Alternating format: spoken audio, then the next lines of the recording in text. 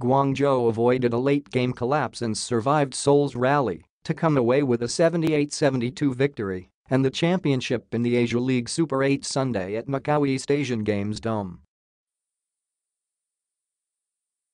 The Long Lions held a big 16-point lead, 65-49, at the 7:38 mark of the fourth quarter after Zheng Zhun's layup.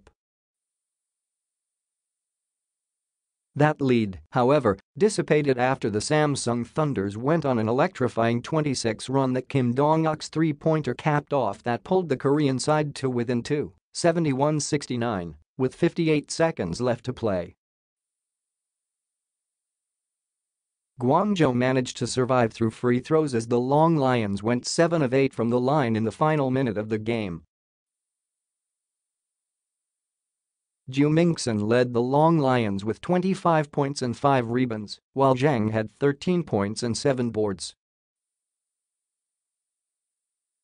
Gwan Hee put up 34 points and grabbed 10 rebounds to lead the Samsung Thunders, while Kim and Jang Min-guk had 14 and 12 points, respectively.